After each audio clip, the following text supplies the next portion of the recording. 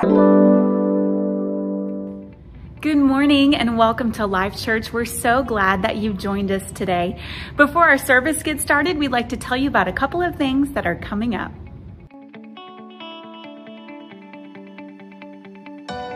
If you are visiting with us for the first time, welcome. We'd love to connect with you, and there are a couple ways we can do that. There are connection signs with QR codes posted throughout the church. Scan the QR code with your smartphone to access our digital Connect card. You will find physical connection cards in the seat backs in front of you. We can't wait to get to know you. For returning guests and members, you can also use the digital or physical Connect cards to be added to our email list. This helps you stay up to date with announcements and events happening at Life Church. Our next Women's Ministry Bible study will be Monday, July 25th, starting at 6 p.m. They will be going through Session 5 in the book Raised Together, a study through the book of Colossians. This will also be a dessert night, so bring a dessert to share. You do not have to have the book or have been to previous studies to attend. Make plans to be there and bring a friend.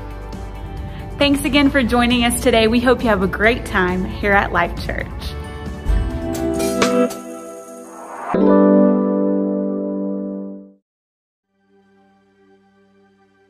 Let me invite you to stand as we worship the Lord together in song this morning, as we praise Him and just give Him thanks for the hope that we have only in Jesus. It's only found in Jesus. Amen. Let's sing this together.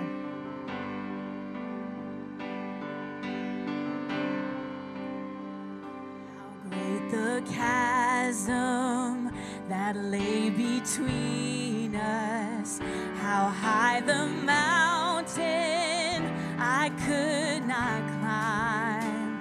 In desperation, I turned to heaven and spoke your name into the night. Then through the darkness, your loving kindness tore through the shadows of my soul. The work is finished, the end is written. Jesus Christ, my living hope. And who could imagine so great a mercy? What heart could fathom such boundless grace?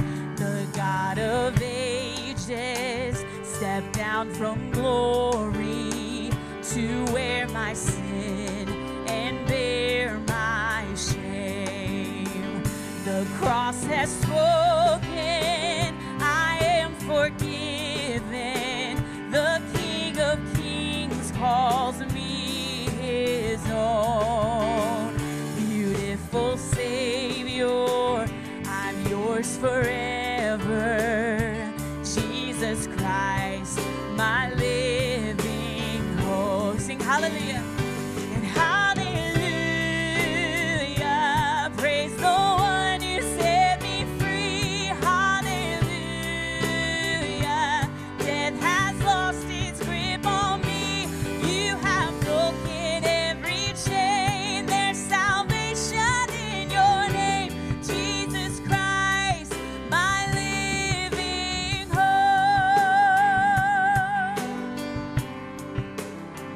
Then came the morning that sealed the promise.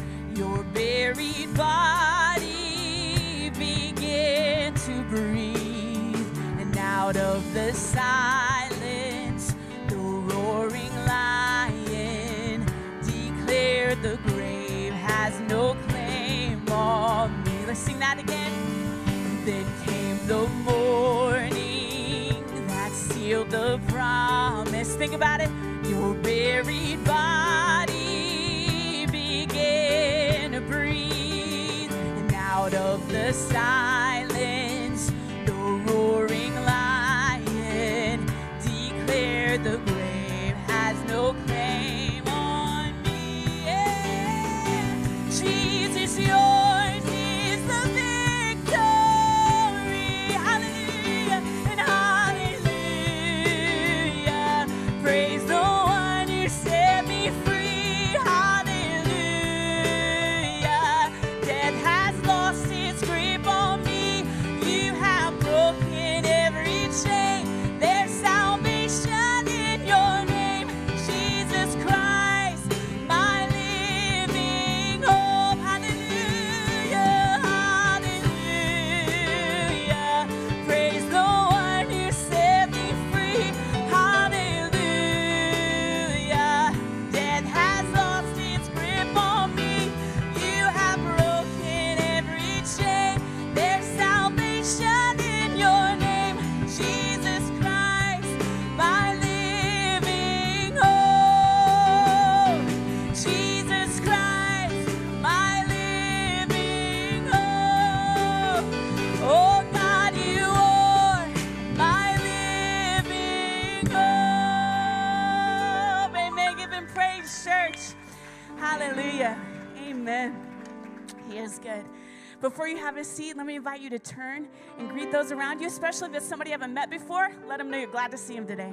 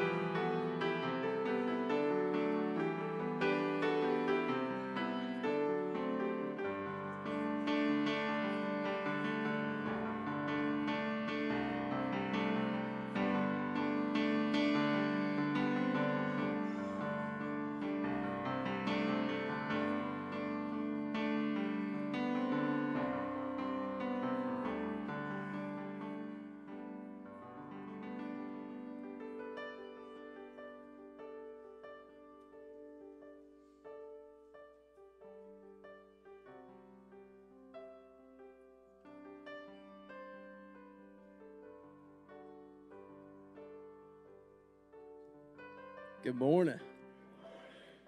How you guys doing? Yeah. Yes, sir. So, my name is Dennis Tony, and it is just such an honor to be here this morning and to be a member of Life Church. My better half and our better half are in the children's ministry right now. They're probably blowing bubbles, living the dream.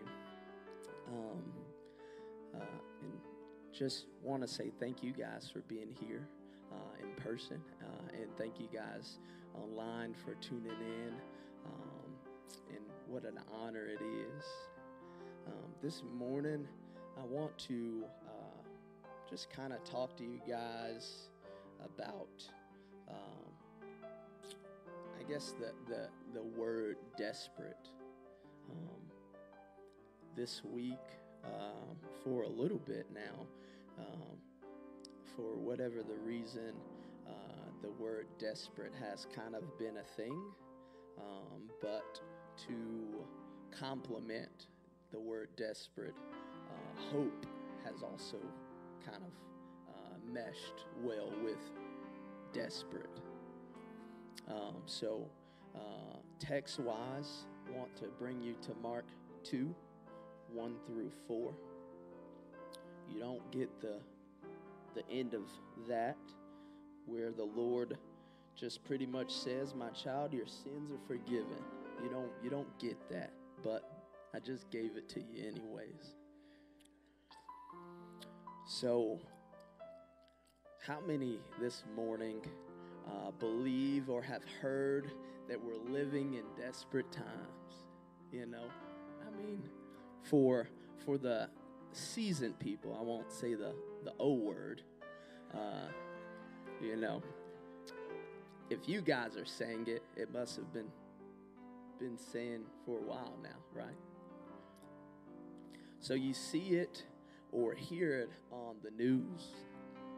You see it in the streets a lot. Well, even if you're in certain areas, you see it at the stop sign or the red light. If you still, once again, for you seasoned veterans, if you still get the paper, I'm sure you somehow still see it there as well. I don't remember the last time I've seen a newspaper, unfortunately. I do miss playing those games. And those are great. So, if you are not at this present moment, you have been at some point, or you will at some point in life experience a moment of desperation for something or even someone. A little short excerpt. I was so desperate for my wife, I told her, "Hey, I ain't getting on a knee, but if you don't marry me, I'm jumping off this bridge." She said, "Yeah." Just kidding. I did not do that. I did not. That would be a red flag, ladies. You're like, "This dude's crazy." Hey, no, that ain't worth it. So the dictionary defines desperate. One, it's an adjective. I'm a math teacher, and I was like, adjective, what's up? It describes something, right? So it says it's a feeling, showing, or involving a hopeless sense that a situation is so bad as to be impossible to deal with. Or it says tried in despair, or when everything else has failed, having little hope of success. Or extremely bad, serious, or dangerous. A sentence that went along with this, which very fitting. There is a desperate shortage of teachers. Sad, fortunate. But the good news is there is hope. And we love hope. So Mark 2, 1 through 4, as I read it, and if you are able to stand as I read the word, the living word, the truth, the absolute truth, and nothing but the truth. When Jesus returned to Capernaum several days later, the news spread quickly that he was back home. You know, when you back home and you're like, "Yeah, D-Tone is back home," the boys come in, right? That's what happened. Soon the house where he was staying was so packed with visitors, family, folks, people I don't even know. No more room, even outside the door. While he was preaching God's word to them, 4 men arrived carrying a paralyzed man on the mat. They couldn't bring him to Jesus because of the crowd, so they dug a hole through the roof above his head. Then they lowered the man on a mat right down in front of Jesus. Lord, thank you so much for this opportunity to just share your word and talk through it and break it down. And share what you have shared with me, with so many others. Thank you for this opportunity, and just keep us safe. In your name we pray. Amen.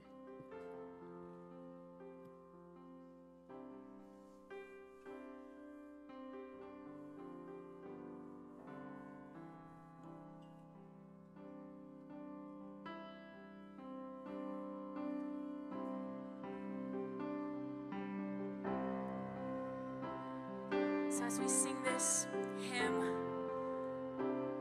about the mercy of our God, this line says, our sins, they are many, his mercy is more. Let that encourage you today, that God's mercy is abundant, and it covers a multitude of sins. Let's sing this chorus. Praise the Lord, his mercy is more,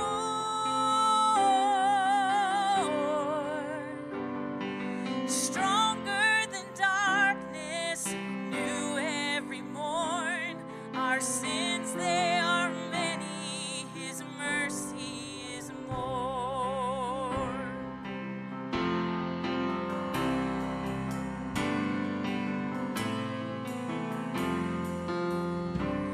What love could remember, no wrongs we have done. Omniscient, all-knowing, he counts not their sum. Thrown into a sea without bottom or shore. Our sins, they are many, his mercy is more.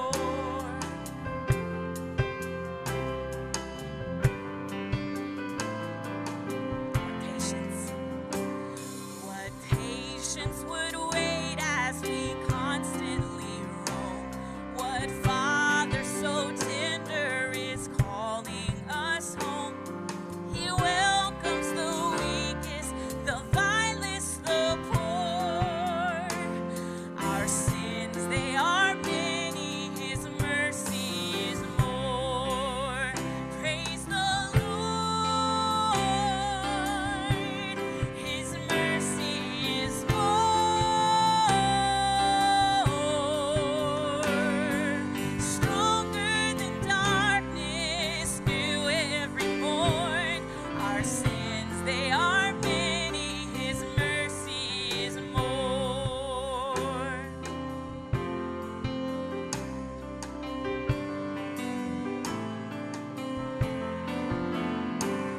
What riches of kindness he lavished on us.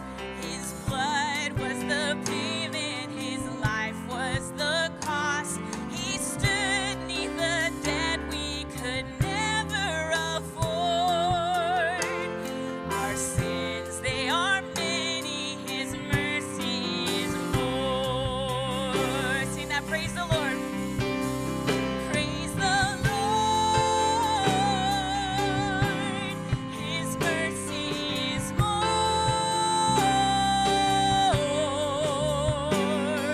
stronger than darkness, new every morn. Our sins, they are many, his mercy is more. Praise the Lord, his mercy is more, stronger than darkness, new every morn. Our sins, they are many, his mercy is more. Our sins, they are many, his mercy is more. Let's sing that one more time, just the voices, lifting up that truth and that praise. Praise the Lord. One more time. Praise the Lord, his mercy is more, stronger than darkness, new every morn. His sins, they are many, his mercy is more. truth. Our sins are many, but his mercy is more. His mercy is abundant. His mercy is sufficient. It covers all our sins. Let's pray. Father, we just thank you for your mercy. We thank you for the blood of Jesus that covers us. As Pastor Nolen comes to preach a message called Have Mercy, I pray that you would just speak to our hearts through your word this morning. And that you would reveal yourself in a new way today through your word. It's in Jesus' name we pray. Amen. Man, if you love Jesus, put your hands together this morning. Let's thank him. Hallelujah.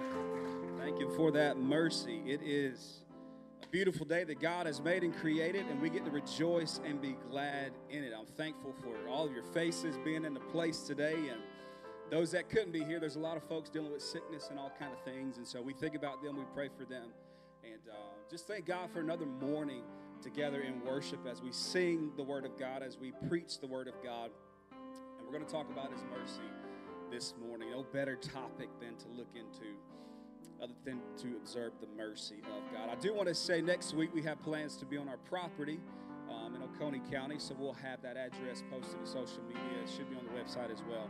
So make plans to be there unless the weather changes its mind or it's too hot. We'll come back here in the AC. I know y'all were cool with that last time. So I know y'all spoiled jokers. But anyway, yeah. So that's our plan, is to be on the property, but we will let you know if we will not be there instead. I'm going to pray because there is a word from the Lord this morning. Father God, we thank you. Once again, God, we stand here on the edge of time. God, in these seats, God, listening by way of stream. Father, we're here. We got up this morning. We got dressed. We got here. And God, you want to do some business with us today, Lord Jesus. Thank you for your word. God, thank you for the gathering of the saints and even the gathering of some here that might not know you this morning. God, when we leave here, I pray that salvation would be evident, Father, that it would be known, that it would be the tug of the heart that is not yet regenerated, God, that you would save somebody today, snatch them from the kingdom of darkness to the kingdom of light. God, do it this morning. We ask for the Holy Spirit, God, to make the word plain, God, to communicate through me. Father, hide me behind the cross. God, may you be exalted in this moment and forever. In Jesus' name, amen. Amen. Take your Bibles, go to Psalms 51. This is the next to last psalm that we're going to preach for the summer. Then we're going to jump back into a book study starting here in August. And so I hope you've enjoyed this summer in the Psalms. And we're going to press on through Psalms 51 this morning. Psalms 51. Now let me set up the context for you. So in 2 Samuel chapter 11, we see the story about this guy named David. And we know that David wrote a huge chunk of the Psalms. He didn't write all of the Psalms, but he wrote a good number of the Psalms. But in 2 Samuel chapter 11, we have this story that is being set up. And David is being described here. And it says this: in the spring of the year, the time came when kings go out to battle. David sent Joab and his servants with him and all Israel. And they ravaged the Ammonites and besieged Rabbah. But David remained at Jerusalem. The first thing that we see that is a concern to us, and it should be a concern, is the fact that we see that kings were meant to go out to battle during this time. During this particular season, the scripture tells us that the kings were to go out and to fight. It was wartime. It was battle time. They were supposed to go with their armies. But what do we see happening at the onset of 2 Samuel chapter 11? David decides to send his army, but he doesn't go with them. David decides, I'm going to chill at home. I'm going to send my guys out, and I know we can win this battle. It's easy as cake, man. Our army is stronger than theirs, and the Bible says that they demolished them. It was light work. And David probably knew that. He had them trained up. David's a man of war. And he says, I'm just going to stay back. I know I'm supposed to be with my guys. I'm supposed to be busy, but instead I'm going to stay home. And as a result of David staying home, we get this story that unfolds. The Bible tells us that David, he woke up one morning, he wakes up from a nap, and he's got his cloak on, and he decides to go to the roof, to the edge of his house. And I've described this to you before, but where David's house was placed, it was inside the city walls, but it was to the south of Jerusalem, and the apex of Jerusalem was at the top to where it could oversee the rest of the city. So pretend that I am on the top of David's house, which means that when I look out, I can look down. And the scripture describes that David, he gets up and he goes to the edge of his house and he's able to look down and he sees something with his eyes. The Bible says that he sees this young lady. She's on her roof, Lord, I can't even say the word, roof, and she's bathing. And in David's mind, the Commodore song starts playing. She's a brick house. She's mighty, mighty, and she's letting it all hang out. And he's sitting there looking, and his sin begins to grip his heart. And he says, man, she's pretty attractive. I'm going to have my guys go and get her and bring her to me. And the Bible describes that they go and they fetch Bathsheba, and she comes to David. And the scriptures say that she lays with David. She is a married woman. And David knows this. But David chooses to engage in this sin anyhow because his flesh has gripped his heart. The lust of his eyes have captured him, and he commits this egregious sin whenever he's actually supposed to be out at war doing what kings do, but he decides to stay home, and he finds himself in sin. And he lays with another man's wife, and he realizes, oh man, I got to figure out how to cover this up. And he figures out that Bathsheba is the wife of Uriah. He's a Hittite, and he's one of David's best soldiers. He's actually a captain in David's army. And Uriah is a noble man. He's a man of character. He's a man of obviously having those qualities because he's a captain in David's army, and he's there fighting. And so David sends word and says, listen, I need you to go get my guy Uriah because I got to figure out how to cover up this trail. Because Bathsheba has came and told me that she's pregnant. Uh-oh, David, you are the father. And so he's got to figure out how to cover up this trail. And so he says, listen, I want you to have Uriah come back. And when he comes back, I'm going to tell Uriah, listen, man, take a little bit of a break, okay? Go home, sleep with your wife. The Bible says that Uriah, being a man of character, he says, I cannot go and lay with my wife when my guys are out there fighting and they're out there warring and I'm sitting here comfortable. The Bible says that he actually sleeps with his servants. He sleeps next to his other guys and his guards at the gate. Well, David's like, man, this dude has just got too much character, right? So I got to get him drunk, so then maybe he'll go home and sleep with his wife. So he does, but Uriah still, as a man of character, says, I'm not going to go and be with my wife. So David has to come up with a plan C. And the plan C for David and Uriah is to have Uriah go to the front lines. Send him back to war. And the instructions that David gave to the rest of his guard was, you guys are going to withdraw back from him while he's fighting up front. And they follow out the orders of David. And guess what happens? Uriah is killed. He's killed in battle. So David is thinking, you know what? I've covered all the bases. I've covered up my trail of my actions, so everything should be good. You know, that was unfortunate how it happened, but it happened, so it is what it is. But then the Bible tells us that he's got a friend named Nathan. And in 2 Samuel chapter 12, the next verse over, this is what happens.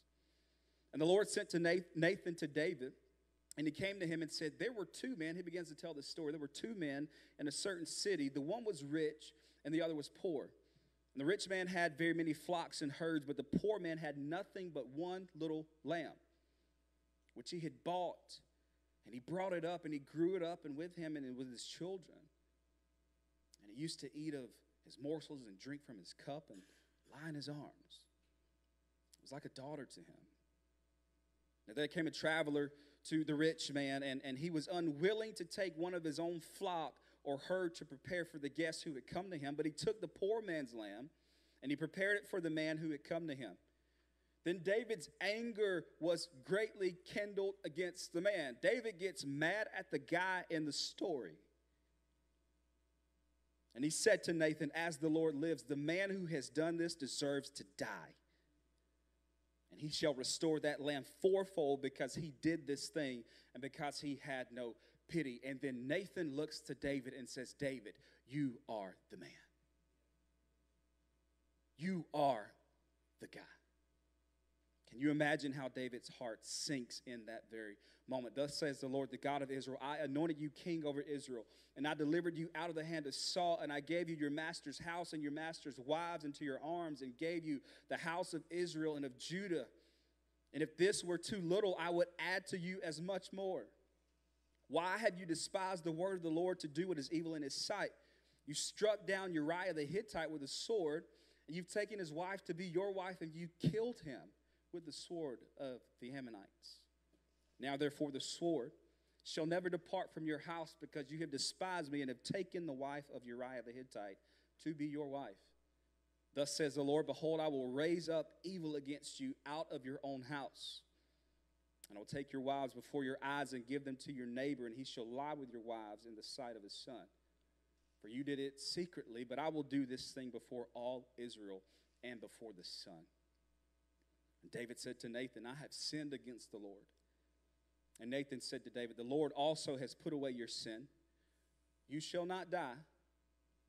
Nevertheless, because by this deed you have utterly scorned the Lord, the child who is born to you shall die." Then Nathan went to his house. What a tragic story. And Psalms 51 is David's response to that moment.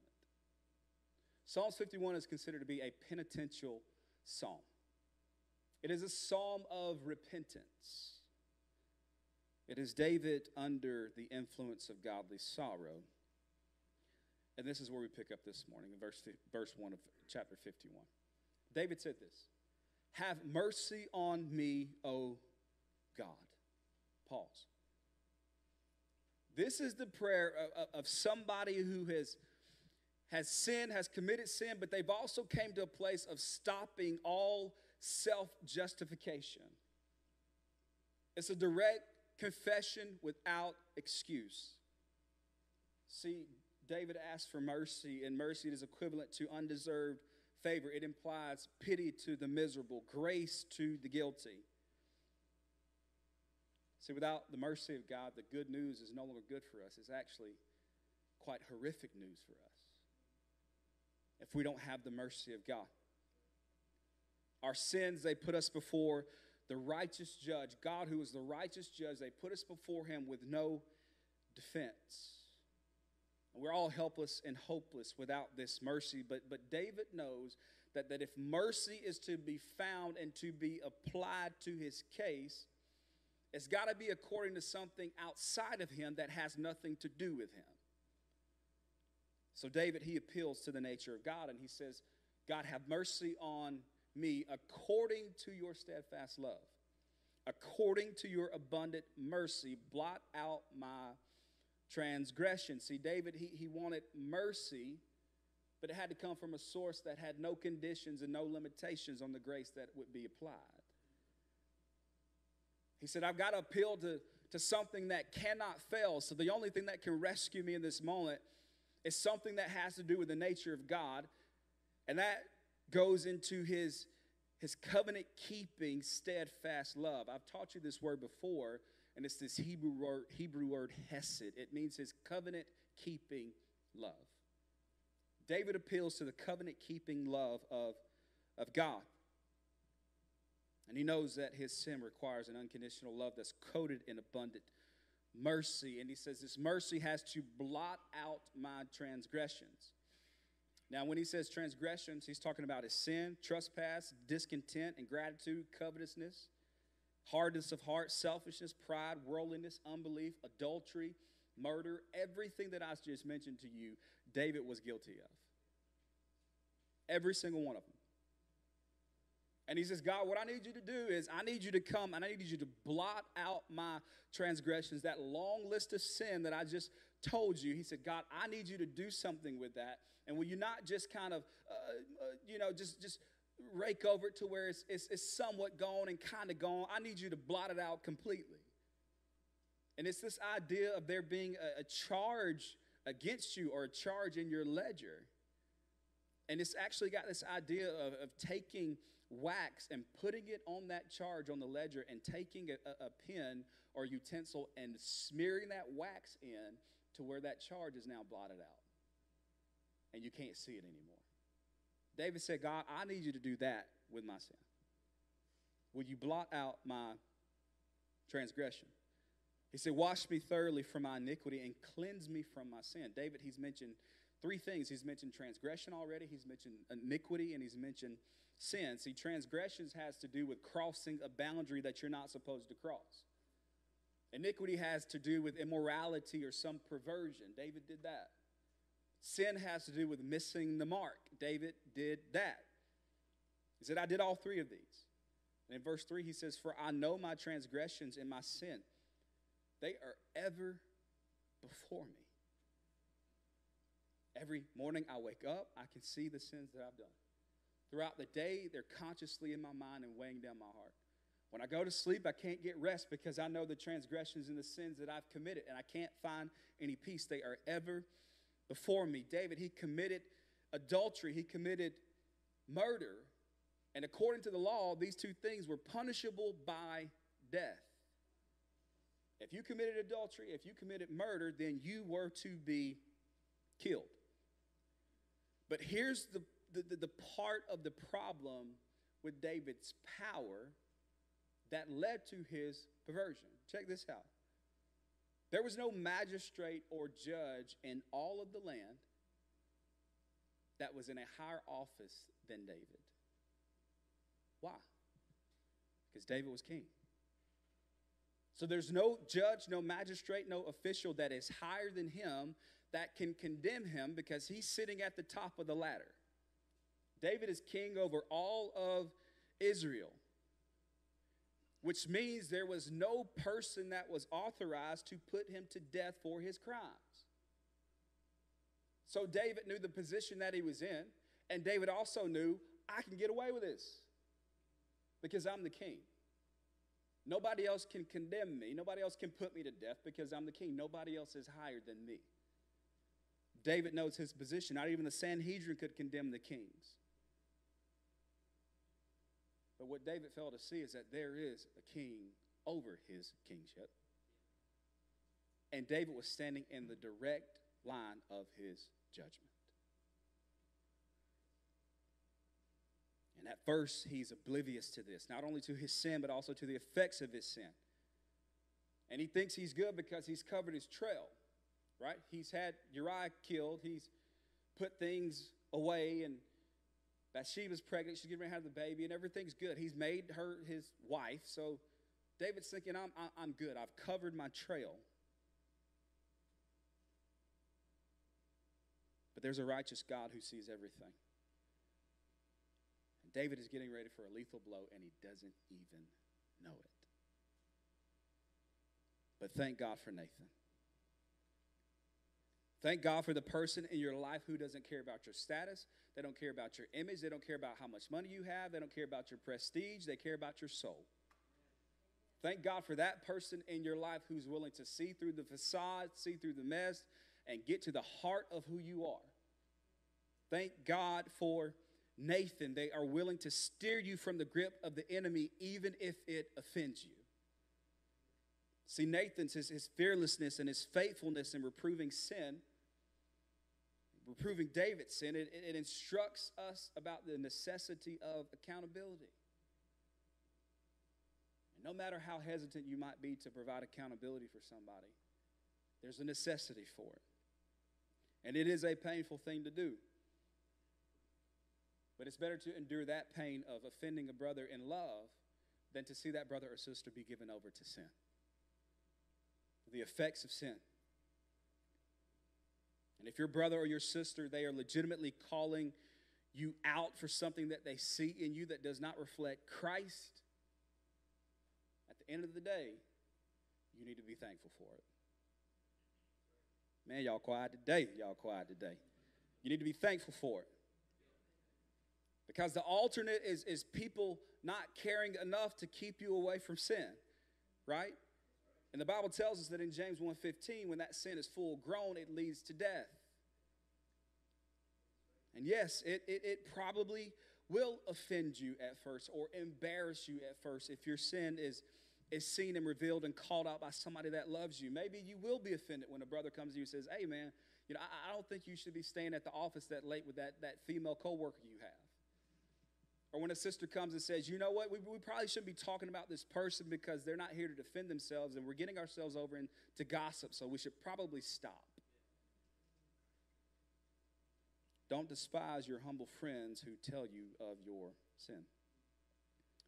Verse 4 says, against you and you alone have I sinned, and done what is evil in your sight, so that you may be justified in your words and blameless in your judgment.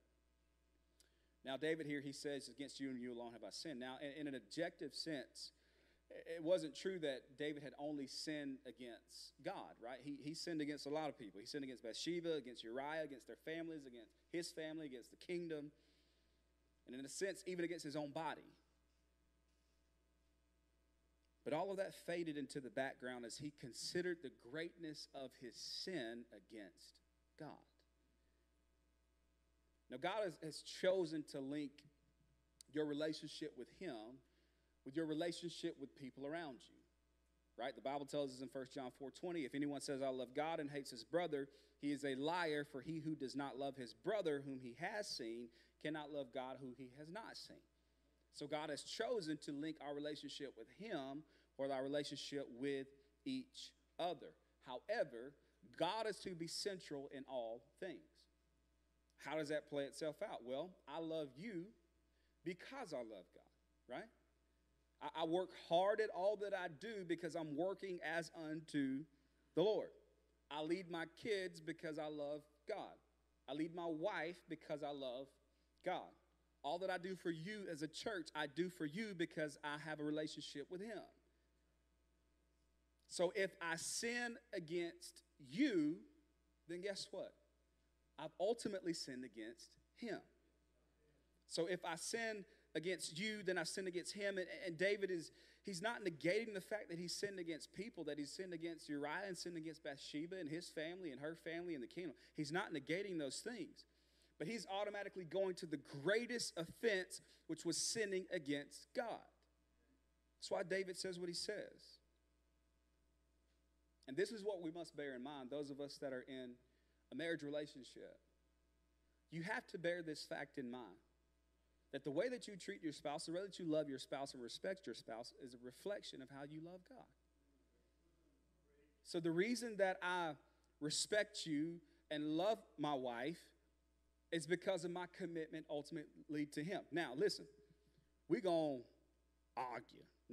We're going to argue, okay? We're going to get after it. We're going to be upset. We're going to throw down sometimes, okay? That's a part of it. But the reason that I come back to my wife, the reason that after I've walked outside for a little bit, I come back inside, I don't get in my truck and go stay in a hotel, the reason I come back is because I got to answer to him of how I'm treating her. And that ultimately is where the accountability lies. And if I've done something to sin against my wife or offend my wife, I've done it to sin against God. And this is what David is saying. I sinned against God. There's a whole lot of people that lay in the wake of my sin and my terrible decisions. But for me to get it right with you, I got to get it right with him. And this is what David is saying. And he says in verse 5, behold, I was brought forth in iniquity. He goes all the way back. He says, and in sin did my mother conceive me. David is highlighting the doctrine of original sin. And we see this throughout Scripture in Ephesians 2:3 and Romans 5:12 and Genesis 8:21 and Ephesians 58:3. There's so many more verses that highlight original sin. He said, I came into this world full of sin. I was conceived in sin. That precious little sweet baby that you love and they're so sweet and you get to rub them, they're so cute. Yeah, that thing is full of sin. It's a little sinner. All right? You'll find that out in about 12 months. Just keep on going. But we're brought into this world in sin. David says, I showed up jacked up, okay? But in verse 6, he says, behold, you delight in truth in the inward being, and you teach me wisdom in the secret heart. David, he did not cry for superficial reform. But he said, I've got to have something deeper to get down in the issues of my heart. And this is where he says in verse 7, purge me with hyssop, and I shall be clean. Wash me, and I shall be whiter than snow. Now, hyssop was a herb or like a flower or a branch that was used by the priest to actually spread blood over the doorpost for Passover. This is significant in Exodus 12:22. It was also only used by the priest for purification. So David is doing two things here when he talks about this purging with hyssop. First thing he's doing is he's appealing to God as his high priest. Remember how we said David sat in a seat where there was nobody else above him?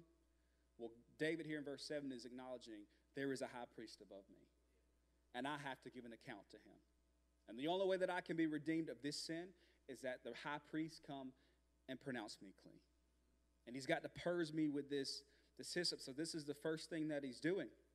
But he's also saying, God, I surrender to you to do the purging. David didn't say, well, you know what I did was pretty bad, so let me figure out how to get myself clean. Maybe I can work harder. Maybe I can do better, right? That's often our response to sin. We got to work harder. We got to do better. You made a mistake. You sinned. You fell. Hey, just work harder and do better. Well, you've been working harder and doing better for 15 years, but where have you gotten? You've been working harder and trying to do better your whole life. But what happened whenever you sat down and got confronted with the word of God and you said, God, you're the one that does the cleansing, so I surrender this issue, this sin over to you. Purge me by your sanctifying power. Do something for me that I cannot do for myself. And once you did that, once you surrendered, now you've been walking in victory for 15 years because you surrendered. You gave it over to the Father. You embraced sincere repentance, and you let God's truth do its work in your inward being. Verse 8, let me hear joy and gladness. Let the bones that you have broken rejoice. See, brokenness is fitting for the believer under the conviction of the Holy Spirit. Brokenness is the fitting response for the believer that is under the conviction of the Holy Spirit. I would write this down if I were you. Brokenness leads to gladness. Brokenness leads to gladness. David said, let me hear the joy of gladness. Yes, it's painful at the moment, but it leads to gladness for a lifetime. It is like the shepherd.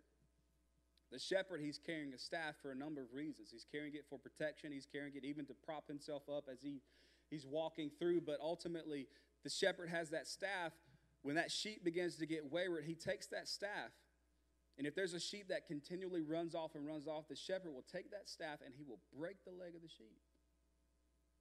And the sheep will fall in pain and in anguish, and those bones will be broken. But as a result of that, the shepherd knows that I've broken this leg, and I'm the only one that can fix it. And he takes that sheep up, and he begins to nurture that sheep, carry that sheep, care for that sheep, feed that sheep, water that sheep.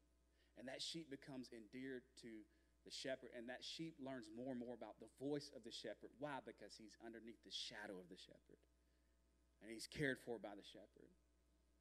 And that sheep doesn't wander off again. And the reason that he doesn't is because he had an experience of having his legs broke, and the shepherd brought him back to life. In verse 9, hide your face from my sins and blot out all my iniquities. Once again, David, he wants assurance that his sins have been erased. He knows that even one unpardoned sin is fatal to peace and salvation. If there is one sin that remains on you when you stand before God, you are fatally condemned. But he needs mercy to cover all of his sin. So this is what he asks God for in the next verse. Create in me a clean heart, O God, and renew a right spirit within me. See, David wasn't asking to just have his heart improved. He wasn't asking to just have his heart renovated. He wasn't asking, God, will you just kind of amend my heart? God, will you just kind of stitch up my heart a little bit, maybe patch it up kind of here and there? No, he was asking to have a brand new heart. Create in me a cleaner, create in me a clean heart. This verse, it brings out what had been applied in verse 2 and 7. The work of being made new, it must be inward. It's got to take place in the heart. It's got to be thorough, which is why I cannot complete that task on my own. Because if it was up to me to clean my heart, I'd clean some of it.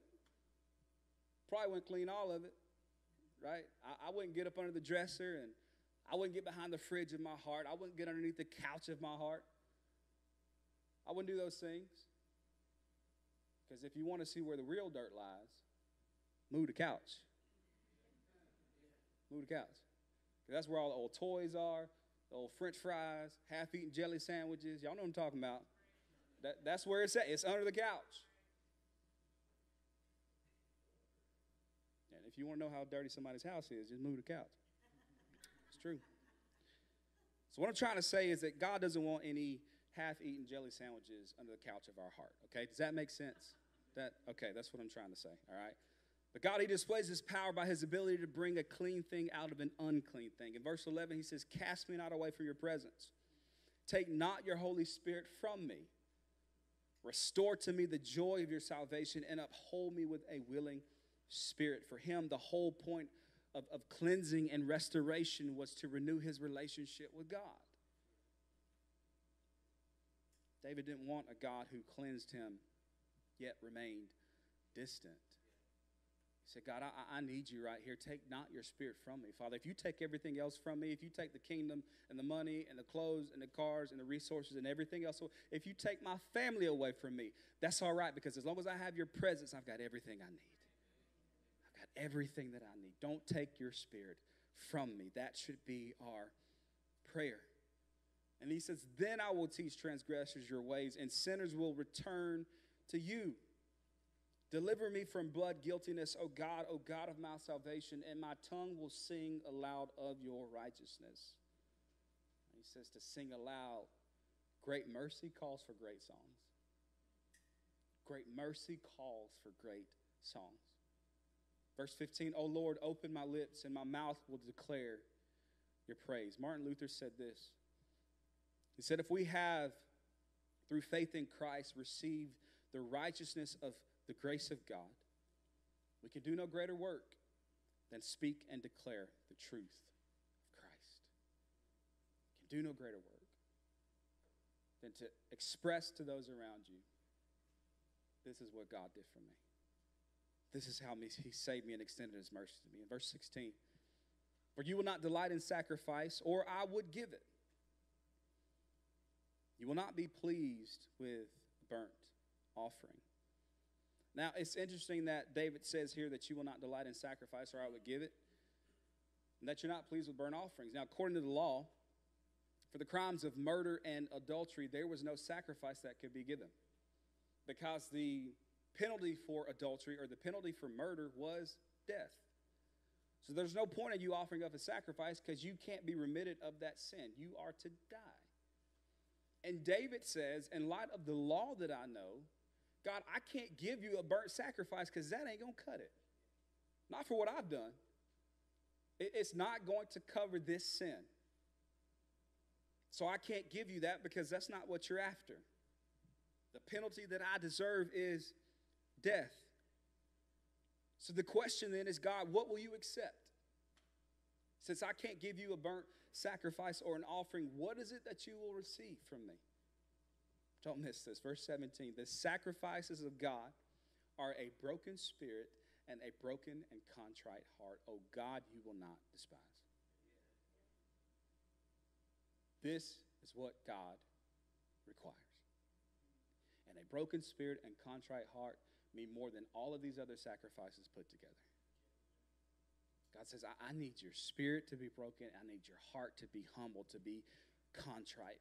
Because when you present yourself to God in that way, you're coming with a heart that is empty of pride.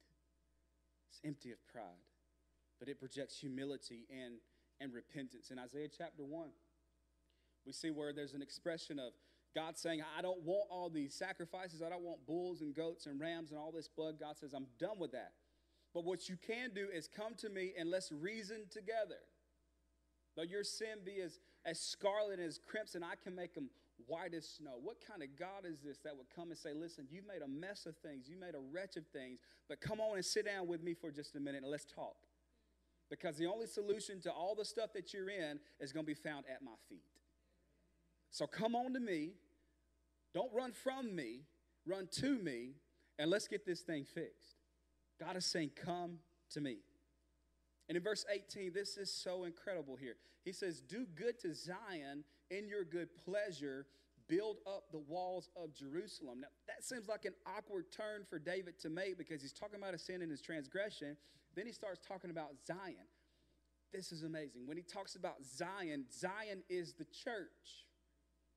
And Jerusalem is another name for the church that parallels with the word Zion. So what David is asking here in verse 18 is, God, look out for your church in spite of my sin. He's saying, God, protect and preserve the church. I made a mess of things. My sin has been egregious in your sight. But God, don't cause the walls of the church to crumble because the walls of my life have crumbled. Protect and preserve your church. Reproving sin and David wasn't just about David. It was about the kingdom of God. David asked God to repair the breaches that his own sin and misconduct had made. Spurgeon said, no man can truly pray for himself unless he prays for the church also. We must pray for the church. And God will preserve his church in spite of the fallenness of man. As I finish this text this morning, I want to finish with verse 19. It says, then will you delight in right sacrifices, and right sacrifices.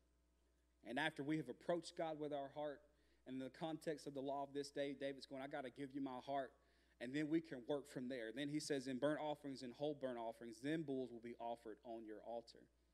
But the bulls and rams that he's offering after the repentance are just signs of saying, God, you are worthy of the praise. God, you're worthy of all that we have. He's not offering up these sacrifices for the repentance of his sin in that moment because it was his heart that needed to be broken. It was his repentance that was required. And then after that, David comes and he says, okay, now we're going to give more sacrifice to God. But that's where it starts. We must offer up ourselves in repentance and submission and say, God, here am I. Have mercy on me. As a result of that, God can then work through you and work with you. I'm going to have the prayer team come on up here. With verse 19, we see a confident conclusion here of what repentance looks like. You know, if we're to be saved by God's mercy, the thing and the response that you and I can have is a confidence in his unfailing love. We've been saved by his mercy. If you are to be saved this morning, it's going to be an act of his mercy and his grace. And once you've been saved by the grace of God, one way we honor him as an extension of his mercy is by walking in confidence in what he's done. We don't second guess it. But God, I don't know if I'm saved, but I made a mistake, so I think I got to start all over again. No, God says, come to me, repent. Yeah, your sins are scarlet, like red and like blood, but I can make them white as snow. Come to me, come to me. The mercy of God is there. You know, and talking about David and just his sin, for one, I'm very thankful for the mercy of God that he doesn't display my sin for the world to read for thousands of years like he did David. Y'all good with that too? I mean, we get to see what he's done in living color right here, full. But you know, I've seen a number of preachers fall. I've seen a number of preachers fall into moral failure, into addictions to all type of things. I've seen preachers fall into adultery. I've seen them fall into pride, immorality. And about 5.5 years ago, I became pastor of Life Church, and I remember hearing about a moral failure of a well-known pastor. And before I became pastor at Life Church, when I heard about this preacher who fell into immorality, my response was, you know what? He got what he deserved. How could he do that to his family? Serves him right. He's obviously disqualified, away with them. But now, after having been a pastor for almost 6 years, my response is, but for the grace of God, there go I also. It is the grace of God that holds us together. And every blood-bought believer in Christ should have the same response, that if it were not for God holding us up, as Jonathan Edwards said, we would absolutely fall. It's the mercy of God that is holding us together in this very moment. And you and I are standing in need of mercy every single day of our life. When we see a brother or sister fall, we don't cast stones, but we cast a hand out to them and say, listen, let me direct you to Psalms 51, because there's somebody that has fallen before, and let me show you how he responded. Let me show you what repentance looks like. I just want to direct you to the Scripture. I don't want to condemn you. I don't want to judge you. There's a righteous God that sits in that seat, and I don't, but I want to direct you to the Scripture, to Psalms 51, and let's see what true repentance looks like. Others might say you've fallen from grace. But if you belong to Jesus, you don't ever fall from grace. You fall into grace, because he's always there to catch you. And so this morning, wherever you find yourself, if you say this, I need to cry out to the Lord, I'm in need of that mercy and that grace, there's somebody here that can pray with you. You say, I don't even know Jesus. Where do I start? They'd love to talk with you. If there's other needs in your life, if there's sickness that exists, if there's issues with family, if there's issues at work, if there's things you need to present to the Lord, this is our moment to come and to pray with somebody. Or you can pray, just kneel the altar, whatever you need to do with the Lord. This is the time. So, Father, we thank you, God, for the word this morning. Lord, thank you for your extension of mercy that has been applied to us, God. We did not deserve it. We didn't earn it, but we get to enjoy it. And so, God, I pray that you would just begin to stir in the house this morning, Lord. Just allow us to see you in light of that mercy, God. You, not for a moment, have become a God that is not righteous and not fully a justifier of condemning sin, God. You remain the righteous judge, but you've made a way for us to get to you. And there's no other way to get to you except through your Son. There's no other way. And so this morning, God, we just want to stop and surrender and say, God, I want to continue to walk in your path and your way, God, to continue to say, create in me a clean heart, oh God, and renew within me a righteous spirit. And when we cry for mercy, we don't do it according to our works, but we do it according to your abundant, steadfast love. So God, move like only you can. We love you in Jesus' name. Amen. If y'all would stand with us, come and pray as you feel led.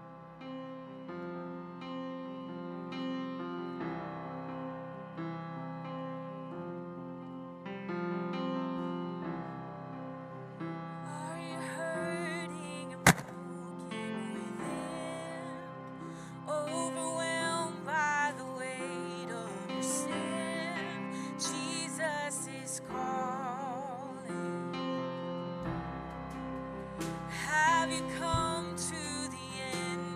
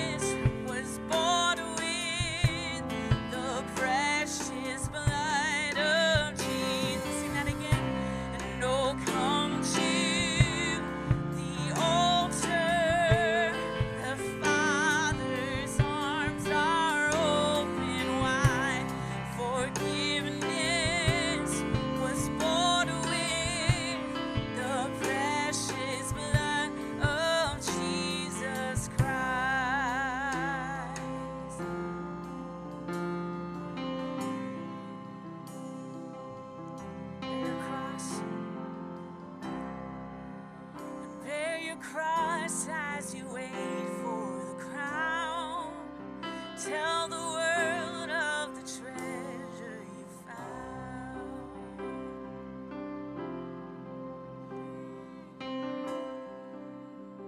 Let's sing this one more time. Oh come, and oh come to lift it up, the altar. The Father's arms are open wide. Forgiveness was bought with the precious. Oh, what a Savior! Oh, what a Savior! Lift it up. Isn't He wonderful? Sing hallelujah. Christ is risen. Bow down before Him, for He is Lord of all. Sing hallelujah. Christ is risen. Oh, what a Savior! Isn't He wonderful? Sing hallelujah. Christ is risen. Bow down, bow down, bow down before Him. You're Lord of all, for He is Lord of all. Sing hallelujah. Christ is risen. Let's sing that chorus one more time. Lift your voices to the Lord. Sing it out. And oh, come to the altar. The Father's arms are open wide. Forgiveness was bought with the precious blood of Jesus Christ. Amen. Let me pray for us one more time. Father, we thank you so much for your grace and for your mercy that covers us, Father. It covers our sin, our transgression. It covers it all. We stand in that promise and in that truth that you are sufficient and that your grace and your mercy is more. Our sins were many, but your mercy is more. We thank you for that today. Be with us as we go. Give us wisdom and lead us as we seek to follow your will for our lives. It's in Jesus' name we